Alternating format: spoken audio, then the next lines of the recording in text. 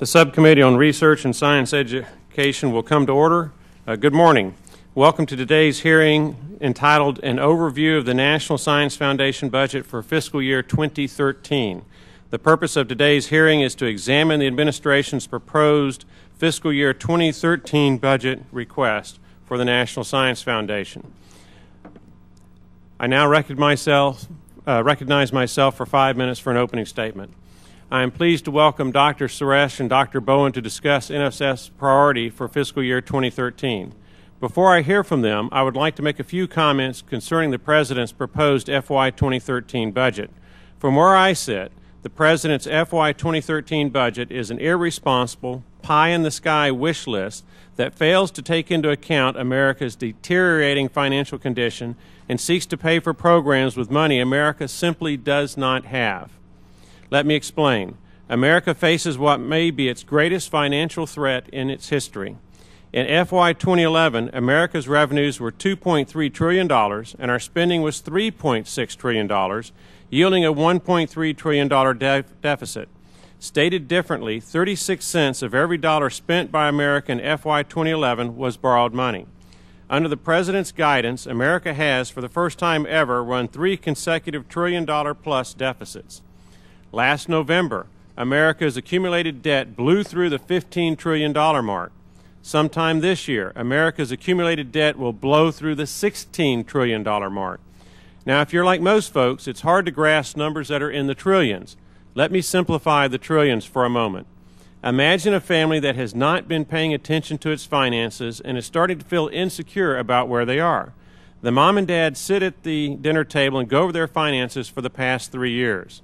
They tally up their average income and discover they have been earning $50,000 per year for each of those 3 years. They feel pretty good about that.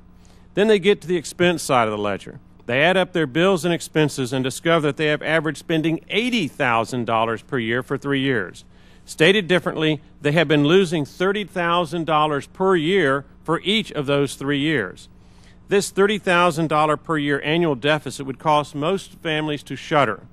They would worry about whether their house will be foreclosed or their cars repossessed. They would worry about whether they can avoid bankruptcy. As that husband and wife struggle with where to cut spending or whether one of them can get another job or work overtime, the wife picks up the Visa bill. She opens it. It is a bill for $320,000. Now imagine how overwhelmed that couple must feel, how hopeless the situation may seem. Well, those numbers, $50,000 per year in income, $80,000 a year in expenses, and $320,000 in accumulated debt, mirror the ratios of America's $2.3 trillion income, $3.6 trillion in expenses, and $15 trillion in debt. All America is one very large family of 311 million citizens. The only substantive difference between the hypothetical family I just gave you and America is one of size. Yet the impact of an American insolvency and bankruptcy will have much greater catastrophic effects on all American citizens. Which brings me to the President's proposed FY 2013 budget. It does absolutely nothing to alleviate that threat or minimize the risk of an American insolvency or bankruptcy. Rather than cutting spending, the President proposes to increase spending by over $200 billion to $3.8 trillion, or nearly a quarter of our gross domestic product, roughly 23.3%. Under this President's budget, America's gross national debt will increase from $15 trillion today to $26 trillion 10 years from now, and this accumulated debt includes taking into account the President's proposal for the largest tax increase in U.S. history. The President's FY 2013 budget is simply not sustainable. It is not responsible. It is more of the same. It places America's future at risk. All of which brings us to today's hearing. America must figure out a way to better prioritize and leverage our precious and limited federal dollars. Today we'll be examining the President's FY 2013 budget request for the National Science Foundation, which totals $7.4 billion, an increase of $340 million, or 4.8% over the FY 2012 estimate. While my colleagues and I may disagree on the best priorities for federal research dollars, I am sure that we can all agree that support for basic research is important and essential to our economy. Basic research is an investment in America's future. It is a productive job creator. The fruits of that research create jobs and opportunities that oftentimes change our lives, but even this important endeavor must be undertaken in a fiscally responsible way in our current economic climate. Through what many consider the gold standard of merit review processes, the NSF has played a vital role in funding basic research crucial to the economic security and international competitiveness of the United States for over 60 years now. As most in this room know, the National Science Foundation is the primary source of federal government support for non-health related research and development at America's colleges and universities. The administration's budget request for NSF focuses on fostering the development of a clean energy economy, supporting future job creation through advanced manufacturing and emerging technologies, protecting critical infrastructure, promoting multidisciplinary research in new materials, wireless communications, cyber infrastructure, and robotics, developing the next generation of scientific leaders through support for graduate fellowships and early career faculty, and advancing evidence-based reforms in science and mathematics education. While a nearly 5% increase for NSF in FY 2013 shows stronger fiscal restraint than the FY 2012 request at 13%, I remain concerned that our federal agencies still are not doing enough to encourage austerity and properly prioritize scarcer federal funds.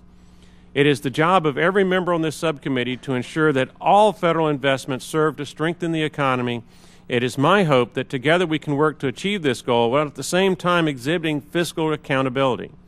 NSF has a long and proven track record, one in which we are all proud, and I have every reason to believe NSF will continue this good work with whatever budgets are forthcoming from Congress. I look forward to hearing the testimony to be presented today and thank both of you gentlemen for taking the time out of your very busy schedules to join us. The Chair now recognizes Mr. Lipinski for an opening statement. Thank you, Chairman Brooks, and I want to welcome back Dr. Suresh and Dr. Bowen. And certainly, as the Chairman said, in this challenging fiscal environment, it's our job to make tough choices and set priorities. I feel strongly we need to prioritize investments that deliver real returns to taxpayers and boost our economic competitiveness. As the Chairman says, this is the NSF certainly is a place that happens. As a result, I'm pleased that the administration's FY13 budget request continues to emphasize science, innovation, and STEM education generally, and the National Science Foundation in particular.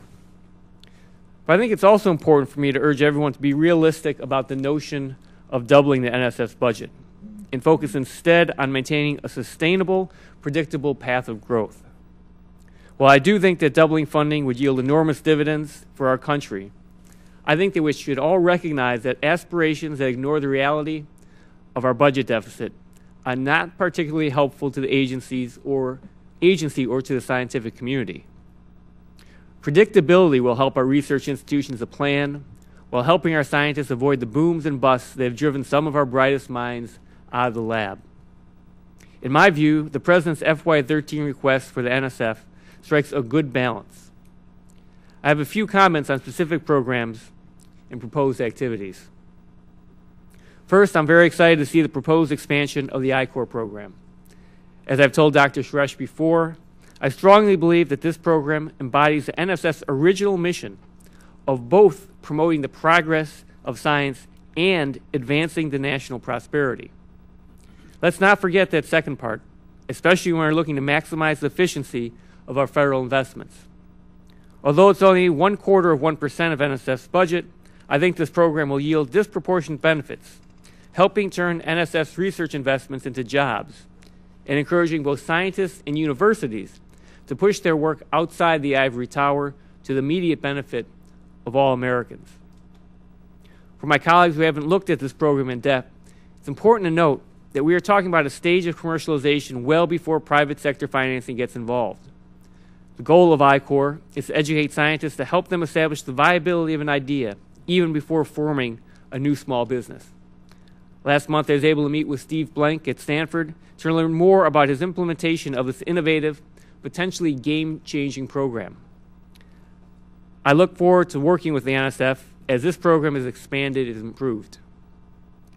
Second, I'm pleased that for the first time in many years, we're seeing growth in the education budget, similar to that in the research budget. We will disagree over some of the particulars in the EHR request, including the 22% cut to informal STEM education programs and flat funding for the Noyce scholarships. But I think the overall increase is a well-earned vote of confidence in the current leadership of EHR. There are many other interesting proposals in this budget request, including the increased focus on advanced manufacturing research that I called for in COMPETES, the secure and trustworthy cyberspace initiative that is another priority issue for me, and the joint effort between NSF and the Department of Education on math education. It's good to see that the request would also put all the MREFC projects back on track after a couple years of significant cuts. I do have some concern about the administration's proposal to hold NSF's operating budget flat. That seems like an odd place to start when in every other year in recent memory, the agency has expressed concern about how thinly its staff has been stretched after Congress has flatlined the ops budget. In closing, I have to say that the increase in the budget request makes it easier for you to dream big and for me to offer mostly positive comments. But unfortunately, I think it's unlikely that Congress will be able to match your request when we eventually pass a budget.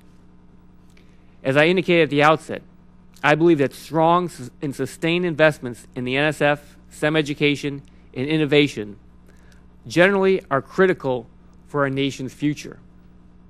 My colleagues in Congress have, on a bipartisan basis, historically agreed with me. And I hope that will continue to be the case. I think this type of investment is critical to the future growth of our country. We cannot allow this to fall to the wayside. I thank both of you, for Dr. Suresh and Dr. Bowen, for your work. I look forward to your testimony, and I look forward to our discussion. Thank you. Thank you, Mr. Lipinski. If there are members who wish to submit additional opening statements, your statements will be added to the record at this point. At this time, I would like to introduce our witnesses for today's hearing. Dr. Subra Suresh was nominated by President Obama and unanimously confirmed by the United States Senate as the Director of the National Science Foundation in September 2010. Prior to assuming his current role, Dr. Suresh served as the Dean of the School of Engineering and the Vannevar Bush Professor of Engineering at the Massachusetts Institute of Technology. Dr. Ray Bowen was appointed to the National Science Board in 2002 and reappointed in 2008. He was elected chairman in 2010. Prior to joining the NSB, he served as president of Texas A&M and is currently president emeritus and professor emeritus of mechanical engineering. Dr. Bowen is also a distinguished visiting professor at Rice University. As our witnesses should know, spoken testimony is limited to 5 minutes each, after which members of the committee will have 5 minutes each to ask questions. I now recognize our first witness, Dr. Subra Suresh. Dr. Suresh, you are recognized for 5 minutes. Thank you, Mr. Chairman. Chairman Brooks, Ranking Member Lipinski, and members of the subcommittee. It's my privilege to be here with you today to discuss the National Science Foundation's fiscal year 2013 budget request. Today, science and technology are the new frontiers of American prosperity. The nation's well-being and global competitiveness depend more than ever before on the steady stream of new ideas and highly skilled science, technology, engineering, and mathematical talent that the National Science Foundation supports, and particularly the young researchers that NSF so skillfully nurtures. NSF supports the full breadth of science and engineering research and education. We seek emerging ideas with the potential to transform the world, establish new paradigms, and foster new industries. NSF has helped to make the U.S. an undisputed world leader in science, technology, and innovation. Our universities rank among the best in the world. Our scientists and engineers have led the world in discovery and innovation. Our transformative discoveries have created a vibrant private sector and great jobs. Worldwide, frontier research and technological innovation, driven by creative and skilled science and engineering workforce, are the new engines of economic growth. Science and technology are improving the prospects for economic prosperity and a rising standard of living around the globe. It is a measure of our success that other nations are emulating the NSF model. The U.S. can both be a partner and a leader in this global enterprise. The NSF budget request moves America forward by connecting the science and engineering enterprise with benefits for Americans in areas critical to job creation, a growing economy, and a higher standard of living. The administration and Congress have conveyed their clear determination to build on the nation's history of success in leading-edge discovery and innovation. That is the unmistakable message of the President's 2013 budget request for NSF of $7.373 billion, an increase of 4.8%. Bipartisan congressional support for the 2.5% increase in our 2012 budget reinforces that message. NSF has identified critical funding priorities that will provide long-term benefits for the nation. As good stewards of the public trust, we have also made tough choices to reduce and eliminate lower priority programs, identified opportunities to leverage resources for maximum impact, and held the line on NSF's operating expenses. This budget presents a well-targeted portfolio of innovative investments that provides increased support for fundamental research in all fields of science and engineering. This core research, which constitutes the largest share of NSF expenditures, lays the foundation for progress in science and technology and enhances our ability to address emerging challenges. NSF investments in advanced manufacturing, clean energy technologies, cybersecurity, and STEM education will support the administration's government-wide priorities in these critical areas.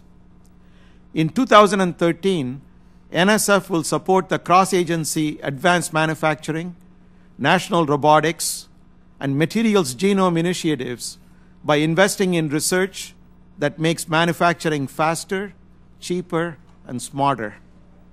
Working in concert with other federal agencies, NSF will advance research to ensure that the nation's computer and networking infrastructure are secure and reliable, and to support a cybersecurity workforce.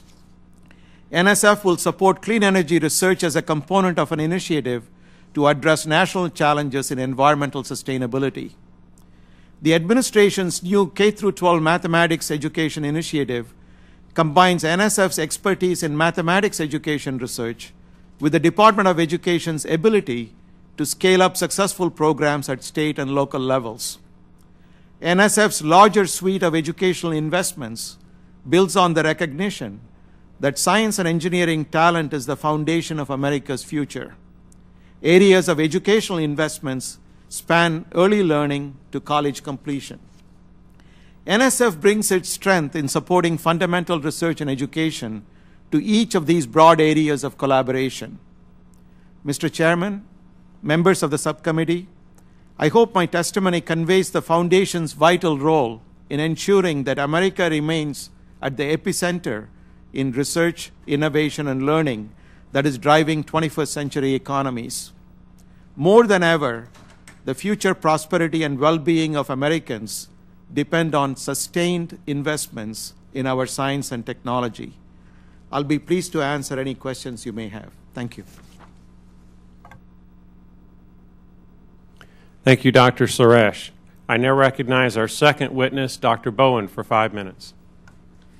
Chairman Brooks, Ranking Member Lipinski, and members of the subcommittee, I appreciate the opportunity to testify before you today in support of the National Science Foundation budget request for fiscal year 2013.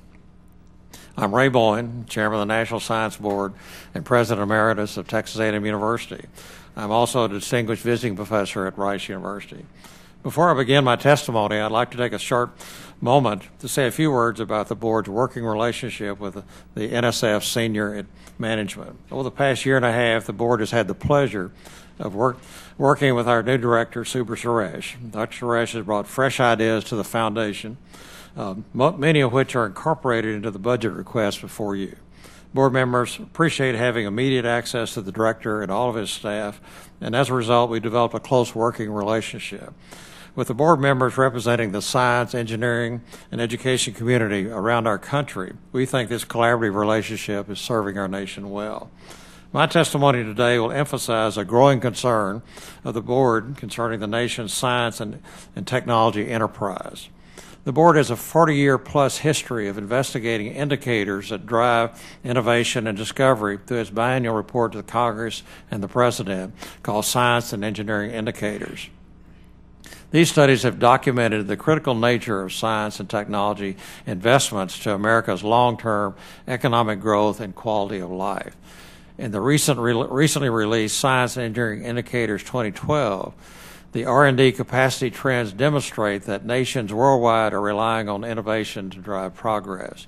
The data indicate that the United States remains a global leader in supporting science and technology research and development. But other countries are now heavily investing in science and technology, having realized the significant returns. As reported in the Indicators 2012, the United States has lost 28% of its high technology manufacturing jobs over the last decade. The economic recession in 2001 and 2008 and more efficient manufacturing processes have no doubt contributed to this decline. But other contributing factors include the growth of foreign investments in research and development and the resulting increase in foreign research and development capacity. While the U.S. remains the overall world leader in high technology manufacturing, this lead is shrinking. The NSF budget request for FY 2013 reflects a clear understanding that investments in science, technology, and education are critical investments that will continue to build America far into the future. For the budget request before you today, one specific area I'd like to highlight, and that is the Foundation's Agency Operations and Award Management account.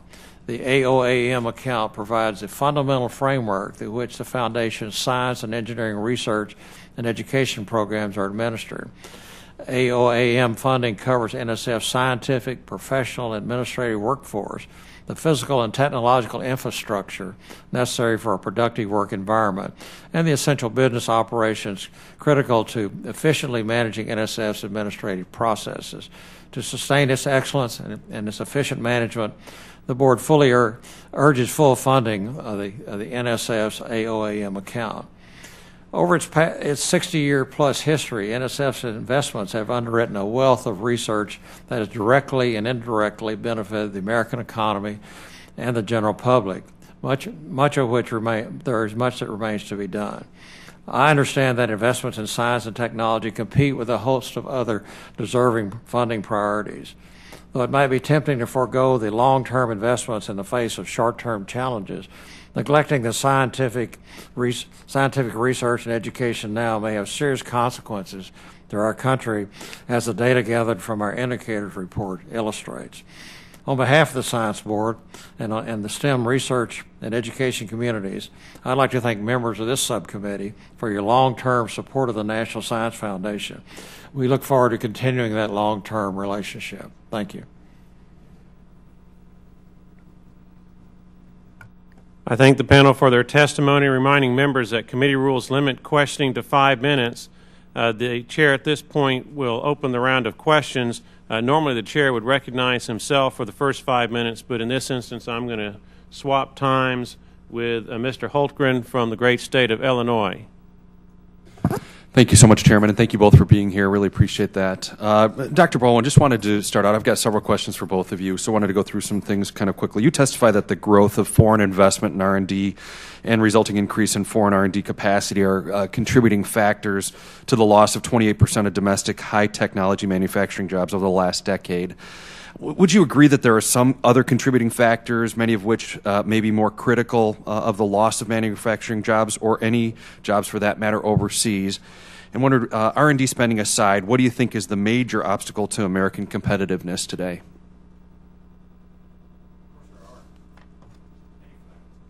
There are many factors, and it's much more complicated than my short statement would summarize. I come from a world where we invest a tremendous amount of confidence in a nation's ability to respond with innovation, given the fundamental investments in basic science. It's a long-term situation, and I realize there are short-term issues that need to be addressed. I would make a plea for the support for the long-term basic research, because I think it'll pay off to our nation. Well, I agree with you. I'm a huge supporter of basic scientific research. I feel like if we fail to do that, we absolutely are failing our future as we do that. Dr. Suresh, wonder if I could ask you, NSF has been identified as the only federal agency dedicated to the support of basic research, as we're talking about, and education in all fields of science and engineering. Do you believe that some of the more applied areas of research identified in America Competes Reauthorization Act, coupled with multiple administration applied priorities for NSF for fiscal year 13 budget request, dilutes the funding for basic fundamental research? And I wonder if you could please explain, and also Dr. Bowen would love to get your thoughts on that as well. So as you pointed out, Mr. Hultgren, NSF focuses primarily on basic science and engineering, but we also walk a very fine line between supporting core research, fundamental research, and research that may have a particular application where we provide basic knowledge, basic tools, basic technologies. A very good example is robotics. So if you take the National Robotics Initiative with about $70 million or so per year, NSF's investment is about $28 million on an annual basis. And that investment goes from pure mathematics to computer science to optimization to social and behavioral sciences, human-machine interactions. So there are a variety of fundamental tools, processes, and technologies and basic understanding that National Robotics Initiative at NSF fosters. So that's a very good example of an interplay between basic research and what may seem like an applied area. Another example that I would like to point out, going back to your first question to Dr. Bowen, in the 1970s, NSF funded mathematical and process modeling, which at that time was viewed by even some of the mission agencies and industries as too academic. And that support in the 1970s led to what we now know as rapid prototyping, which had a huge impact on American leadership in manufacturing in the 80s and 90s. So I think at NSF, the boundaries are blurred between the continuum of basic research all the way to what may evolve to be a spectacular innovation. I could just add a small footnote to this. You asked very specifically, did we think that the applied research investments are in some sense competitive? I'd like to say no, because I think that they played well together and reinforce each other. There are compromises and challenges in the budget that all of us understand. The one benefit of the basic research, which we celebrate in my life as a university professor, is the creation of the human resource, the young people that are going to invest long careers, both in applied as well as fundamental kinds of activity. So I, again, would support that as well. Yeah, my fear is, again, that we're diluting that priority of basic scientific research that all of us are talking of how important that is. One last question. Dr. Suresh, you described the new I-Corp initiative as a public-private partnership to accelerate the movement of research results from the lab to the marketplace by establishing opportunities to assess the readiness of emerging technology concepts for transition into valuable new products. Please walk us through I-Corp, specifically how awardees are selected, how you avoid picking winners and losers, which is something I'm very concerned about, and perhaps most importantly, how this program falls within the basic research mission of the Foundation. I'll be very happy to answer that, Mr. Hultgren. NSF supports $6 billion a year, approximately, of basic research every year. And it's our desire and our mission not to deviate from that goal. So, having said that, NSF historically, going back to the 1970s, has taken the product or the output of fundamental research and then extracted out of that the maximum value. A very good example is the SBIR program. NSF was the first federal agency to start an SBIR program. Now there are 9 federal agencies to do that. What we do in the I-Corps is at the end of an NSF-funded project, or very near the end of an NSF-funded project, we ask the community to provide ideas on how to take the output of NSF-funded fundamental research, the basic discovery, and by giving the principal investigators a small amount of money over a short period of time, ask them, does this basic discovery have the opportunity to go beyond publication, beyond patent, perhaps to lead to a product, a process, a software, a tool that can have near-term or long-term benefit to the society. And as I think the ranking member just mentioned, the I-Corps budget by design is a tiny, tiny fraction of NSF budget. And I-Corps comes well before the foundation of a small business. So it's even more academic, more pre-business than SBIR. So it's well before the valley of death and what we call a ditch of death, where ideas may not see the light of day because there is no opportunity. So that's the first goal of I-Corps. It's absolutely not our intention to pick winners and losers. I-Corps does business the same way NSF does business. We want to fund the best ideas and the best people in the most transparent way through a gold standard peer review process. And that's what I-Corps will continue to do. In the first round, we funded 21 programs, and all initial indications are a good subset of those programs will go much beyond what I-Corps had intended. So we are very pleased with the initial indications. The other idea of I-Corps is the vast majority of NSF-funded institutions in the country at the present time, either because of their geographical location or because of the lack of infrastructure, are not part of the innovation ecosystem of the country. They probably are isolated. They may not have the innovation infrastructure in their institutions. They may not have access to venture capitalists. Given that NSF in 2013 will support 285,000 individuals in the country to the tune of $6 billion, and we touch nearly 2,000 institutions in the country, we have an opportunity to use our stature, our reach, our scope to create a virtual infrastructure that brings together not only academics, but also industry leaders, people who have had spectacular successes through innovation, and equally people who have failed so that we can learn lessons from them. So, and I believe that innovation is a contact sport, and by bringing our NSF-funded community, including students, in touch with this national ecosystem, we believe that we can extract much more value out of NSF investments into basic science and engineering. Well, again, I thank you both for being here. We just want to continue to work together, again, to have that focus of protecting, and I hear it from both of you, protecting that commitment to basic scientific research, especially in a time where the dollars are so tight, to make sure that the priority is still there. So thank you. Chairman, thank you so much for your graciousness, too, and allowing me to go over and allowing me to go first. So thank you so much. I yield back. Thank you, Mr. Holtgren. The chair now recognizes Mr. Lipinski of the great state of Illinois.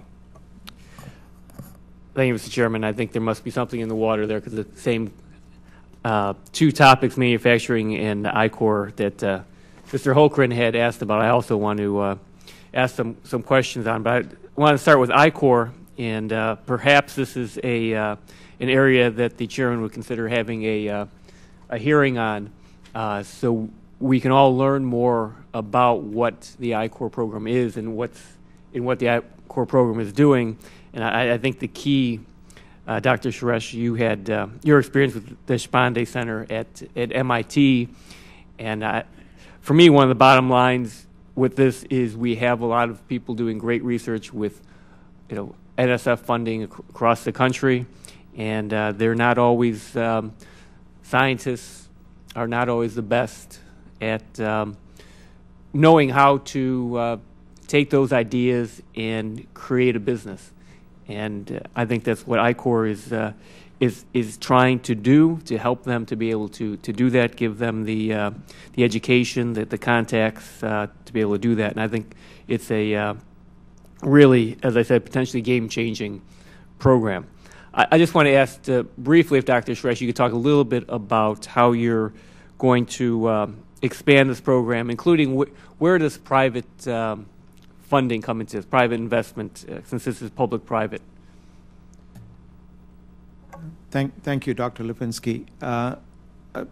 So in the initial, we wanted to start small, and we wanted to start with very small investments and a small cohort of funded projects last summer.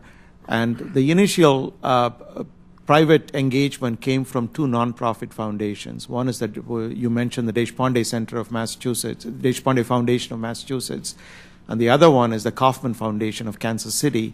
The Kauffman Foundation, as you know, and the Deshpande Foundation have a lot of experience in this space.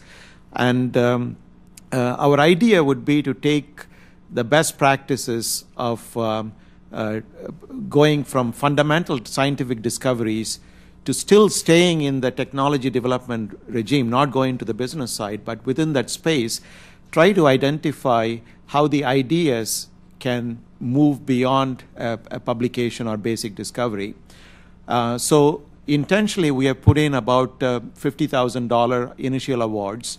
For the first 12 months, our goal is to fund about 100 projects or so. So we announced 21 projects early on, and using the rapid mechanism so that we can identify them very quickly. Rapid mechanism is a mechanism that NSF has used effectively for quite some time. And we'll have a second cohort of about 25 projects that will be announced before too long. So that's one part of it. The other part is at steady state, we would like to have regional nodes of institutions that engage, that not only provide their expertise to the I-Corps project as a virtual national network, they will also help support other institutions.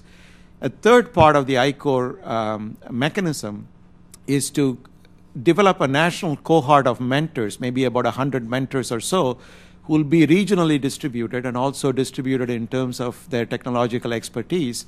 And they will play a mentoring role to especially young faculty members at universities across the country.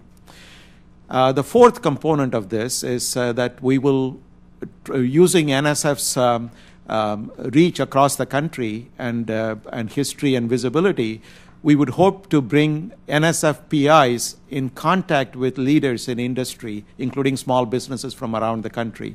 We have a variety of programs at NSF, the SBIR program, Engineering Research Centers, IUCRCs, Partnership for Innovation. So all these programs can be leveraged to enhance the potential success of I-Corps. Last but not least, one of the components of I-Corps is also an educational experience. So we have, as you mentioned, NSF funded a center on innovation, especially at the undergraduate level, teaching entrepreneurship at Stanford University. And we have started initially with that mechanism to provide instructional opportunities, educational opportunities for I-Corps grantees to learn more about what it takes to go beyond just development of technology, how to pay attention to other factors that are critically important for the success of their innovation. Thank you, Dr. Suresh. And I've actually out of time now. I just want to say I think the great potential for this being I-Corps being a feeder for NSF's SBIR program is definitely a great possibility. With that, I'll yield back. Maybe we'll have a second round of questions. I can get Dr. Bowen, the advanced manufacturing. Certainly, Mr. Lipinski, time permitting, we will do that. Let me now at this point go into the Chairman's comments and questions. I want to emphasize that I have the highest degree of confidence in both Dr. Suresh, having visited the NSF, Dr. Bowen, in your desire to further basic research in America's intellectual capacity in that regard. At the same time, I have to temper that somewhat, though, with the very difficult financial condition our country is in. I have a background in economics, and I want to assure you that if we continue as a country on this path, there is 100% certainty that we will face a national insolvency and bankruptcy. Hence, we've got to do everything we can to change the path that we are on. You've seen what is going on in Athens, Greece, and Italy, and other nations around the world who are more advanced towards this insolvency than we are. And so everything we do has to be tempered in that regard. To give you an idea of the risk to the National Science Foundation, which again I hold in very high regard, should there be this insolvency and bankruptcy, worst case scenario, y'all would be zeroed out because the federal government simply would not have the funds if other items, national defense, Medicare, Medicaid, Social Security, ended up being the highest priorities of the federal government. If just your share of the deficit were imposed on you, that would mean a cut of 36% in National Science Foundation funding. That is definitely not a good thing for the progress of our country. If I were in charge, and I'm not, I'm one person on a little pawn on a very large chessboard, as seemingly most freshman congressmen are. I would look at things like foreign aid. It's nice to help your friends and neighbors around the world, but at the same time, you have to get your own financial house in order. And I mentioned this just as an example of priorities, but direct and indirect foreign aid is in excess of $60 billion. That's almost 10 times what we spend on productive things like the National Science Foundation, and I use that as a comparison point. So if I were in charge and able to cut elsewhere and reprioritize, I would be mildly surprised that you were asking only 4.8% increase in your budget. I would certainly strive for more, particularly in the context of the international competition that we face with basic research and how some of our competitor nations are seeking to strive to be in front of the United States of America on technological advances.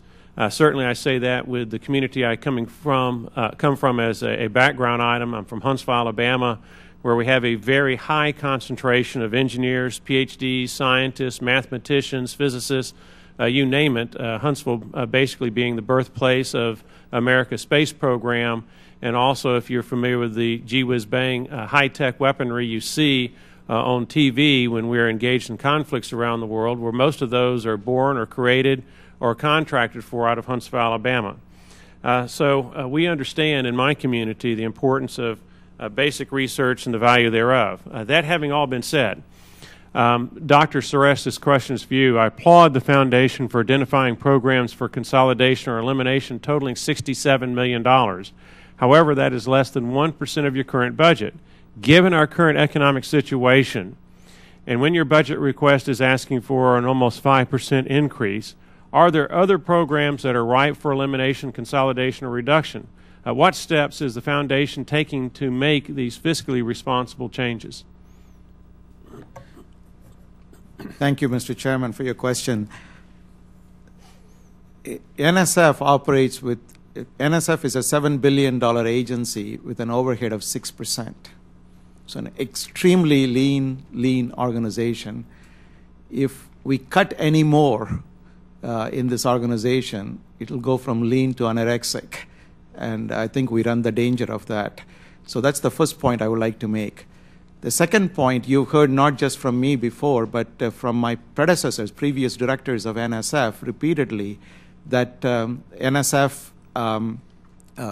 staff are extremely overworked at a time when the proposal pressure is very large. Last year, we handled in excess of 55,000 proposals.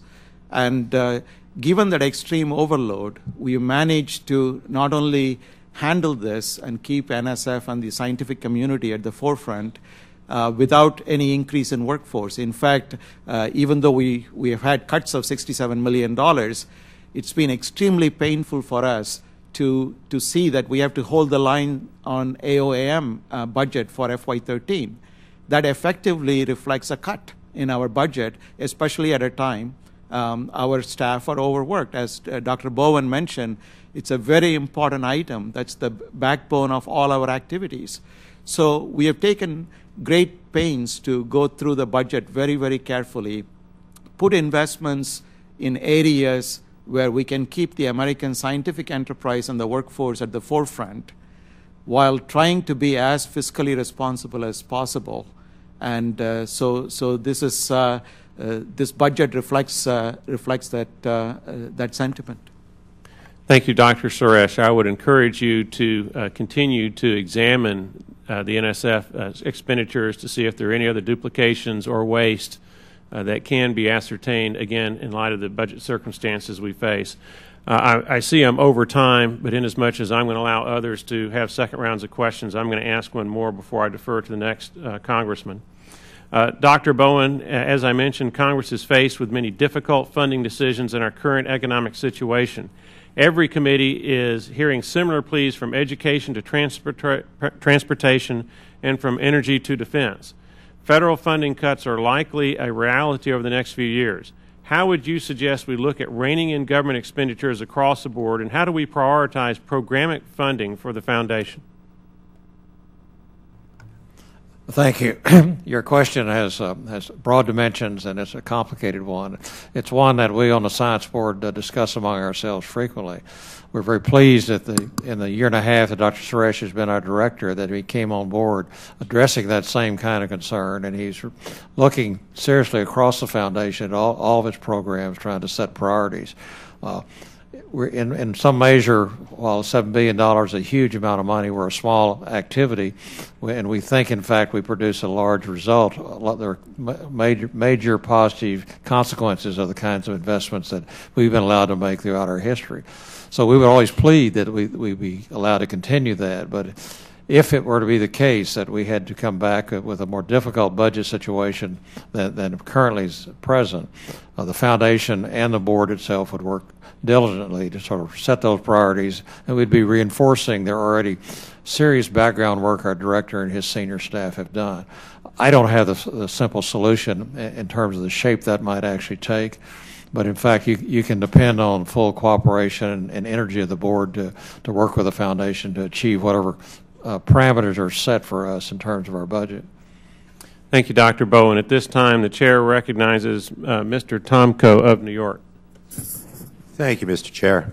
Dr. Suresh, for many students, community colleges are the gateway to higher education, affording them the greatest opportunity economically for that stretching of their education career. And community colleges then also provide them that step to the four-year university.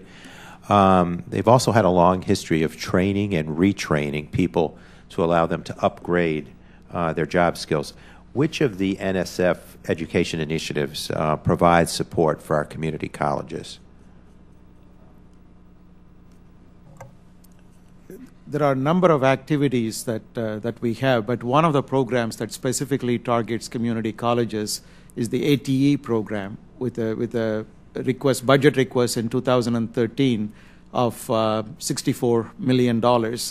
ATE stands for Advanced Technological Education. And so that's one program that I want to mention. The other broader program is the EPSCoR program, because in many of the EPSCoR states, perhaps community colleges are more of a gateway to the educational enterprise for the citizens. That's another vehicle that we have. So those are two examples that I can give you. Now, the NSF Innovation Corps program sounds similar to the mission of the Small Business Innovative Research Program, SBIR. Can you discuss the relationship between the two programs so that we can better understand the separate issues they're designed to address? I'll be happy to. The Innovation Corps program is designed in a space that comes way before a small business is formed. So our goal would be the Innovation Corps program solicitation will address those projects that have just completed or that are about to complete an NSF-funded basic research effort.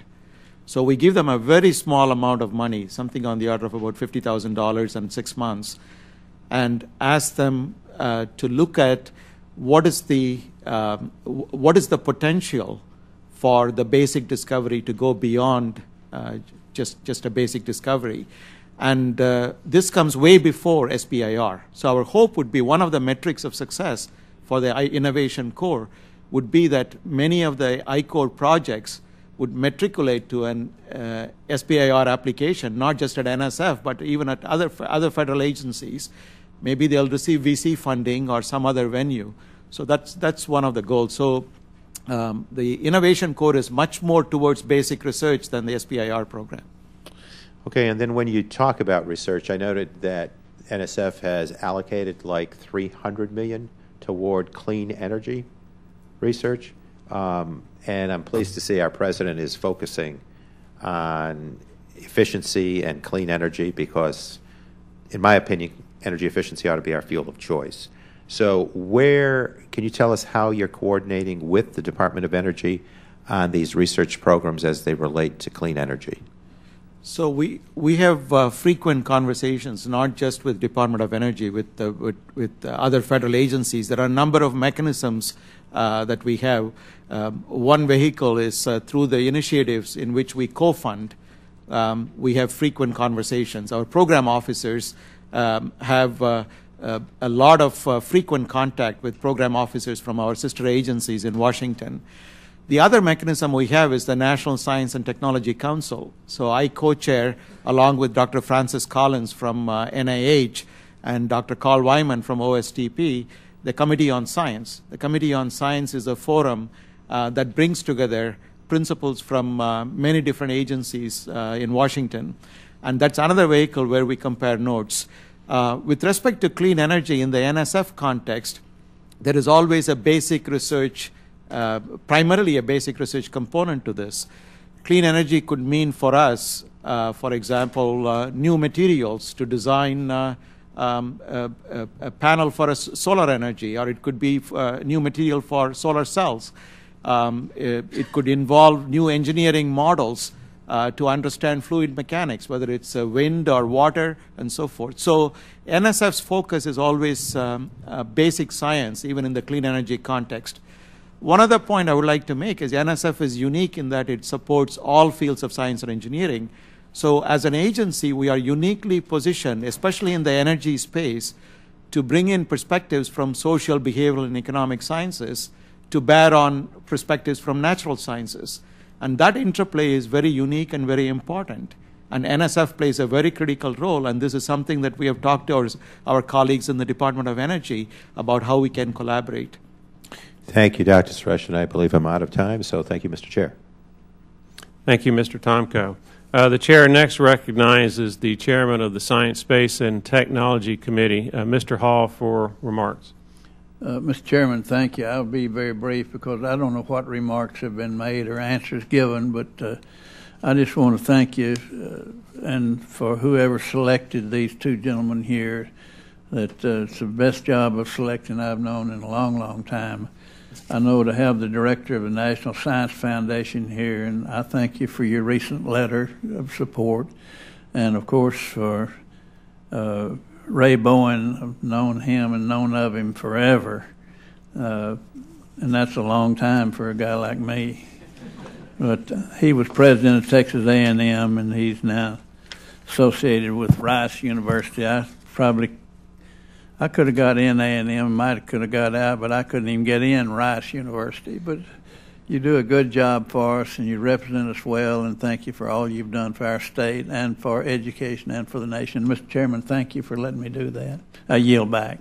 Certainly, Mr. Chairman, and we also want to welcome Texas A&M to the Conference of Football Champions, the SEC.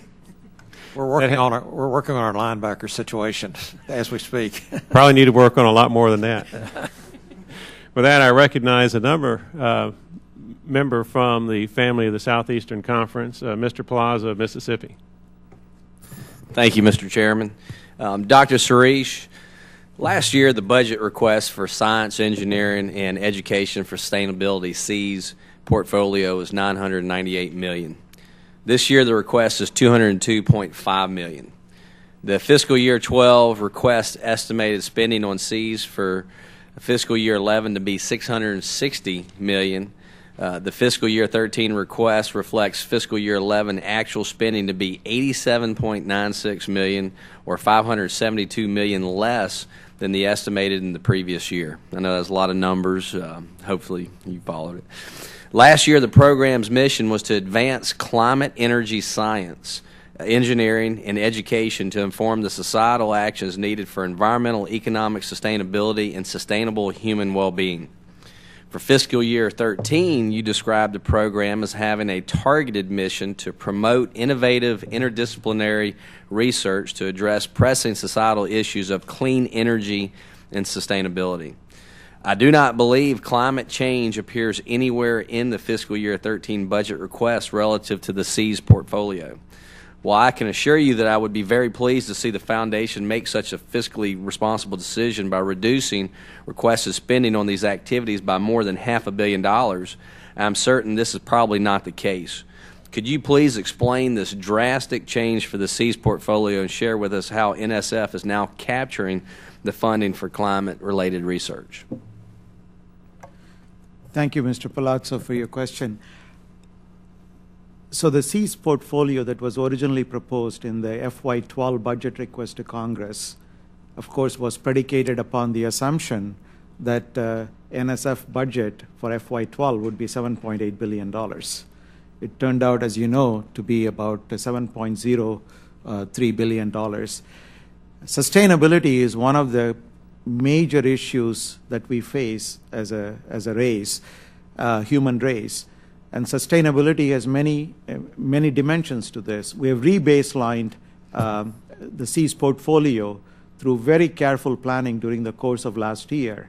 In fact, the 2013 budget request entails about a $47 million increase over the 2012 current plan. And in the 2013 C's portfolio, we have a variety of activities that will involve coastal regions, the Arctic coastal regions.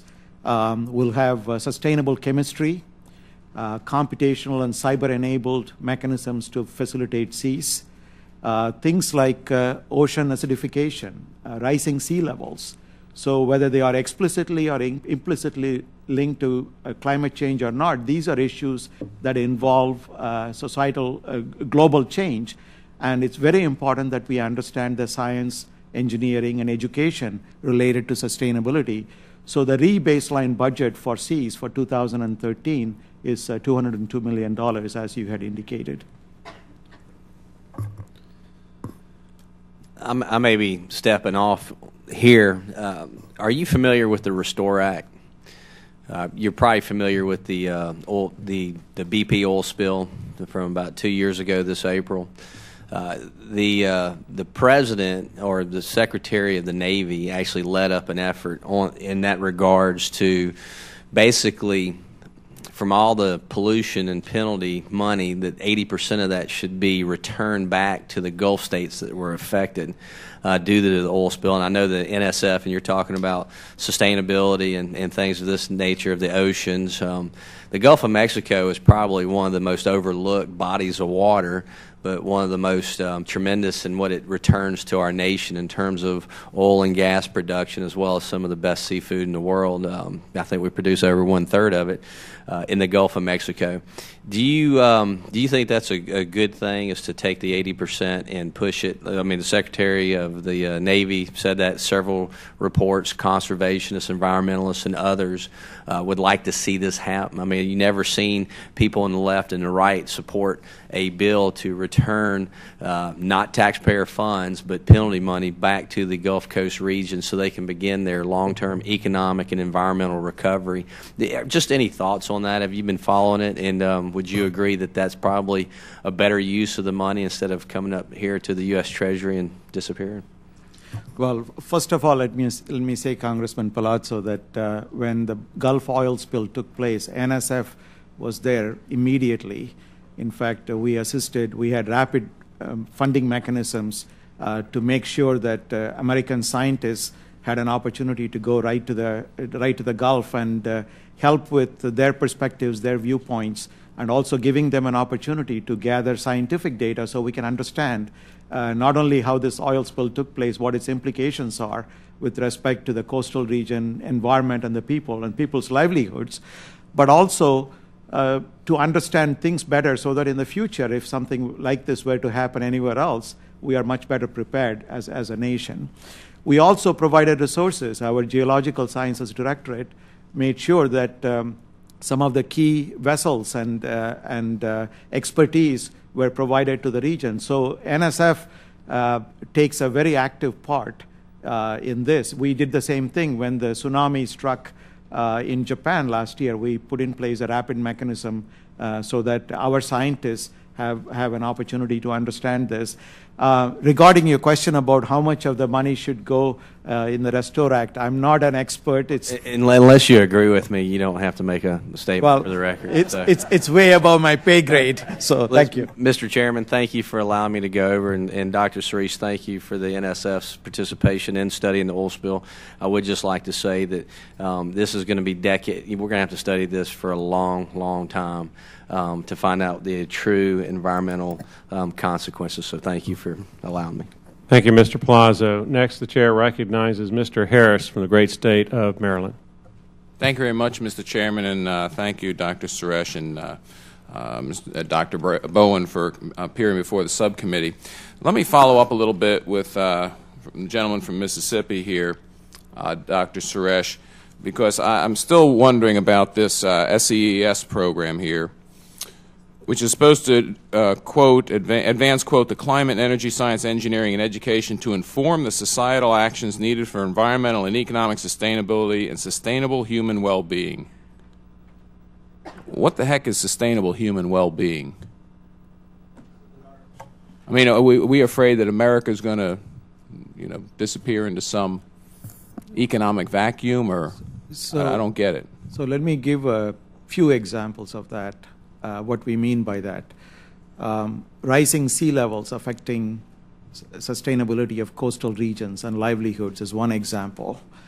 Another example would be tsunamis, disasters that how do we prepare? And one of the components of SEAS is a program that looks at a disaster-resilient America.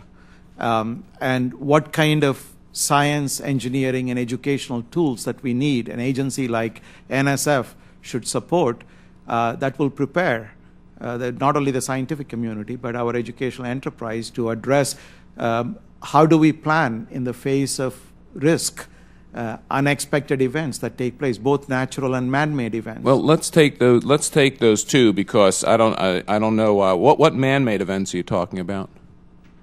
Sustainability of urban environment, cities, building in cities. That's a man-made event.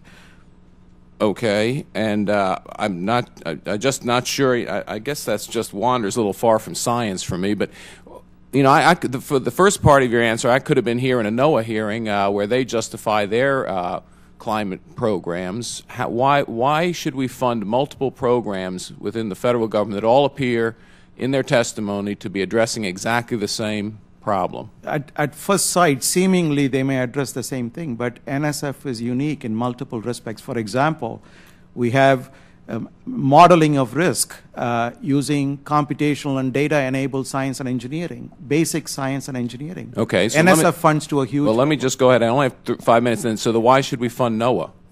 Well, if NSF has all these wonderful things, why should we fund NOAA? We are not in the same business as NOAA. We don't do weather prediction. We don't have the National Weather Service. We collaborate with them on projects. There are projects where we are complementary to one another. We are not a mission agency. Our mission is to foster basic science and engineering. So the output of what NSF funds directly benefits NOAA and vice versa. NOAA's activities give us context and issues and problems that we can work together. So I don't think it's an overlap of activities. It's more of what one feeds into another, and NSF is upstream with NOAA. There are other things we do. NSF funds the Antarctica program. We are the lead American agency to do this. We help NASA, we help NOAA, we help the U.S. Geological Survey to do their experiments there. We provide facilities there. Again, it's not an overlap. It's not wasted effort. It's not a duplication. It's a very, very complementary effort. Okay. Why, I think your overall budget request is for 5% increase. Now, the other, one of the other major, I would consider major science groups you compete with for money is the NIH. And my understanding is the budget was level funded for NIH. Why should we give the NSF an increase in a time of budget stress, and I'll be gentle saying budget stress, when another agency that has very valuable mission, the National Institutes of Health, is not getting a 5% increase? So I cannot speak for other agencies. As head of NSF, I can only speak for NSF. My good friend Francis Collins, director of NIH, can justify the needs that NIH has. But I can say the following thing. NIH budget more than doubled between the late 90s and early part of last decade. NSF budget, according to the America Competes Act, which was passed unanimously in the Senate, NSF budget was supposed to increase and double, and obviously because of the financial situation we are in. Sure. What year did that Competes Act pass? 2007. What was the federal debt in 2007? Do you know? Because you probably run a lot of numbers. Well, I know it was a little. Was it about half of what it is now? Probably, yes. Okay, so you don't expect us to make decisions based on an act necessarily 6 years when the entire fiscal climate of the country has changed? Absolutely not. We are very much aware of the fact that the financial constraints at the present time force us to make very tough choices, and one of the tough choices that we've made is only to have a budget increase of 5%. I've got to tell you, and Mr. Chairman, I'm going to be done in a second. America is tired of government folks coming up and saying that a budget increase of 5% is a tough choice, getting an increase of 5%. That's what the President said in his budget. That's what you're saying in your budget. And I got to tell you, the American public who's out there paying 50 cents a gallon more for gas, is an effective cut in their family budget, is upset at people coming in front of this Congress and saying a 5% increase in my budget is a tough choice. I yield back the balance of my time. Could I provide a response to that, Mr. Chairman? Thank you, Mr. Harris. Sure, the chair will recognize Dr. Suresh to follow up. So when I said tough choices, I was referring to the tough choices we had to make in our priorities. So let me mention a few things, Mr. Harris, in response to your point. NSF has the mandate not only to fund all fields of science and engineering, but also supports human capital development. Since 1952, we have supported 48,000 graduate students in the country through NSF fellowships. They've been the engines of innovation in this country over the last many years. So it's not, so I can only quote an example that Mr. Norm Augustine, who authored the America Competes Act, mentioned. He said, if an aircraft has serious overweight issue, we have to reduce weight. The first thing we don't want to throw out is the engine. And I would like to point out that NSF is the innovation engine as an agency for the country. These are very difficult times. We are making very difficult choices in programs' priorities. Our funding rate for proposals is 20% this year. We have many, many more wonderful ideas from Americans that we are not able to fund because of the budget climate. At a time when we have competition from around the world, China's annual increase in research funding from 1996 to 2007 is 22%. Ours was 6.4%. We are the last among well-developed countries to fund this. We were even below the European Union, which has had an annual increase above the U.S. between 1996 and 2007. So this is the context in which we have to look at the NSF budget request. Mr. Harris, did you want any other follow-up response? Only a comment, Mr. Chairman. The EU, you're right. The EU probably spent more. Just yesterday, Greece was declared in default. They didn't make the tough choices. I'm afraid we're not making tough choices. Dr. Suresh, the American public is not ready to hear that a 5% increase in a federal budget when we borrow $1.2 trillion next year, including from the Chinese, is a tough choice. And I yield back. Thank you, Mr. Harris. The chair next recognizes Mr. Lipinski for a second round of questions. If any other members wish to ask a second round or participate in a second round, please let the chair know. Thank you, Mr. Chairman.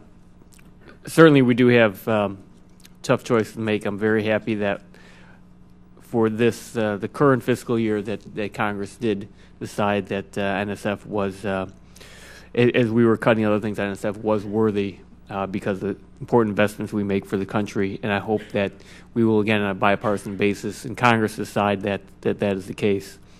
I wanted to come back to advanced manufacturing.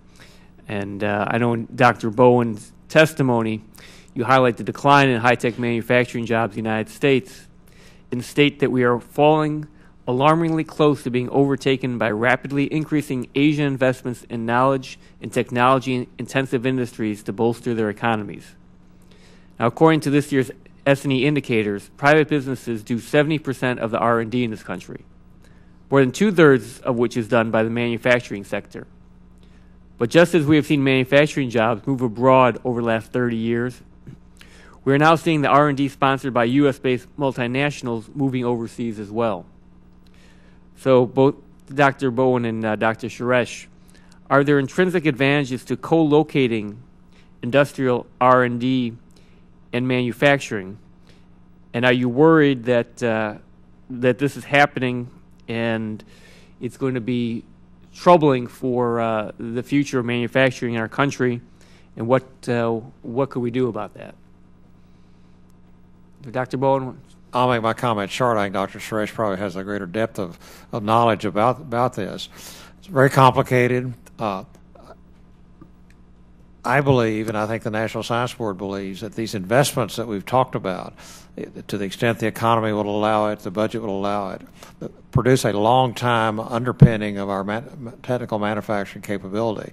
Near term, there are perhaps other issues, policy issues, which could drive that.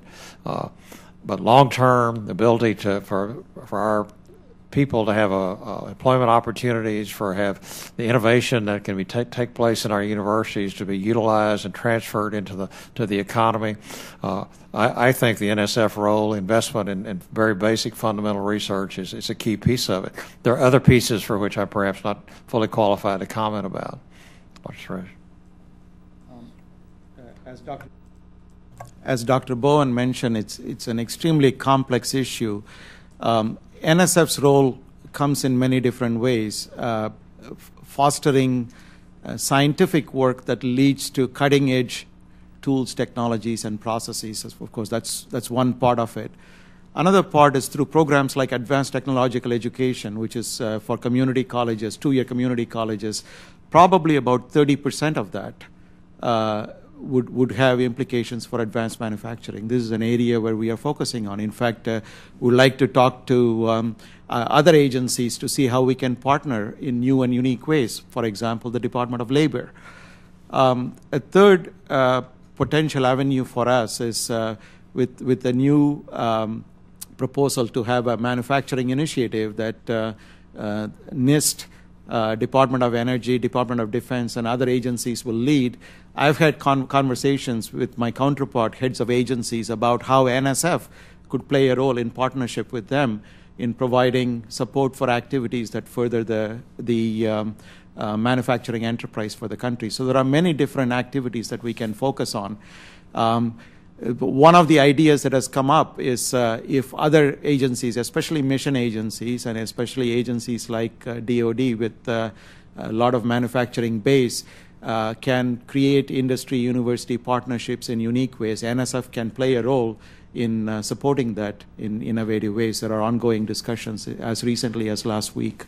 But is co-locating an issue that if you're going to be doing your research in, if you're going to be doing your manufacturing in an area, you want to have the research there and vice versa. If the research is not going on here, that we're not going to have the manufacturing, it's going to lead to less manufacturing? I think it's very industry specific. I think it's very specific to the particular areas that we are dealing with. One recipe may not fit all, but we can look at examples of institutions and countries that are doing very well in this space. For example, in Germany, you have different mechanisms. You have tracks for science-based or humanities-based undergraduate education. You have a separate track for technical education. And you have industries that are co-located, you have industries that are separated, have manufacturing in a different place than where they have. The semiconductor industry is a good example. Even within the U.S., you take companies like Qualcomm. Qualcomm doesn't do chip manufacturing for telephones and mobile devices. They create innovation. They have a different business model, and it's a very successful company compared to some other company in the semiconductor industry that may have manufacturing coupled to R&D activities. So I think I'm not qualified from the industry perspective, especially for multiple industries, to say which is a better model, but there are different models that work successfully. Thank you. I see my time has expired. I yield back. Thank you, Mr. Chairman. Does any other member wish to engage in a second round of questions? Mr. Harris of Maryland, you're recognized. Thank you very much. Okay, Dr. Suresh, I'm going to give you a chance to to make up for this. What is the National Science Foundation doing to literally help bring down the price of gas in the United States? I mean, are you partnering with DOE on geologic science to make drilling more successful, to make hydrofracturing more successful? Encourage me. Tell me there's something you all are doing that the average American who maybe is taking the time to pay attention to what's going on here today says, you know what? They know what I'm feeling right now. $3.89 a gallon gas. They understand, and this administration is going to do something to bring down the cost of that gas. So convince me. Thank you, Congressman Harris, for giving me another chance to answer the question. I wish it were as simple as saying that NSF's work today will lead to $1 a gallon drop in gas prices tomorrow, but unfortunately, I cannot claim that, especially as a scientist. We cannot do that. NSF's goal is to do cutting-edge research, and we have created programs like Innovation Corps. The idea of Innovation Corps, the SBIR program, all these programs that NSF fosters is to take cutting-edge scientific discoveries and move them to useful products and tools that benefit society as quickly as possible. Our mandate from Congress is still to foster basic science and engineering in all fields of science and engineering. That's the space in which we work. And if you look at historically in the last 40 years, NSF has produced results that have created whole new industries. I mentioned Qualcomm earlier. The founders of Qualcomm received NSF support. Dr. Suresh, I'm going to ask you to stay to oil, gas, coal, something that is bringing down the cost of energy to Americans at the pump today. Now, for instance, you know that hydrofracturing was a basic engineering, that concept was a basic engineering breakthrough. Did the NSF have anything to do with it? Because I know the President's claimed somehow something the government did something good for it. Was NSF involved? So NSF was involved in an entire field of study called fracture mechanics. In fact, I was a beneficiary of it. I had an NSF support from 1985 to 1990, where I published about 50 papers in the area of fracture mechanics. I knew we could see eye to eye on something. Now tell me that we're doing something like that now, that we have not, in fact, neglected an entire field of energy research in search of a holy grail that we're not going to achieve. So tell me there's something besides solar and wind and something going on at the NSF that's actually practical to advance our standing in the world as energy producers using the natural resources of fossil fuels that we have here in the country. So NSF continues to support, through the Engineering Directorate, through the Geological Sciences Directorate and other programs, activities that benefit hydraulic fracturing. Can you give me an example, concrete example? I'll be happy to. If you could, I'll be happy to provide specific projects that we fund. In the area of Cs, in clean energy activities, we have programs that support novel fuel cells, wind energy, solar energy, across disciplines. So there are many, many ongoing activities at NSF that support all of this, which directly and indirectly, some near-term, some long-term, provide opportunities to move in the direction of energy sustainability And NSF plays a key role in that. Well, let's talk a little about energy sustainability. I mean, because the sustainability word is important and it's emotionally charged. I mean, the data I've seen is that, our known natural gas reserves that we can produce, not even known reserves, are over 100 years. Now, that's pretty sustainable to me. So, again, is there an emphasis at NSF saying, okay, we're talking about sustainability. We now know that we have at least 100 years of natural gas that we could unlock. We do have technical difficulties. I'll admit. I mean, the hydrofracturing technique is good. Every one of these techniques can get better. Again, is there an emphasis at the NSF, or is the NSF engaging in what it seems to be an administration-wide effort to put our resources into every other single source of energy except fossil fuel? Or is the NSF, like the NIH, kind of step back and say, we're not letting politics play. This is science. This is not politics. Because I'll tell you, Doctor, I'm kind of disappointed that you roll out solar stuff and fuel cell this, fuel cell that, and you can't give me a concrete example of a single project that NSF is funding right now that will make it easier, safer, better, cheaper to deliver fossil fuel to the American consumer like gasoline. So we have projects in our materials division of materials research, for example, that look at new materials for drilling. We have project has been funded for many years through a variety of programs. That's an example. I knew we were going to see eye to eye eventually. If you could get me that, I'd appreciate that. And I yield back. I'll be happy to give you a lot more examples. Thank you very, very much. Any other members who wish to go through a second round of questions? Seeing none, I thank the witnesses for their valuable testimony and the members for their questions. It's been a very lively and informative discussion. The members of the subcommittee may have additional questions for the witnesses, and we will ask you to respond to those in writing. The record will remain open for 2 weeks for additional comments from members. The witnesses are excused, and this hearing is adjourned.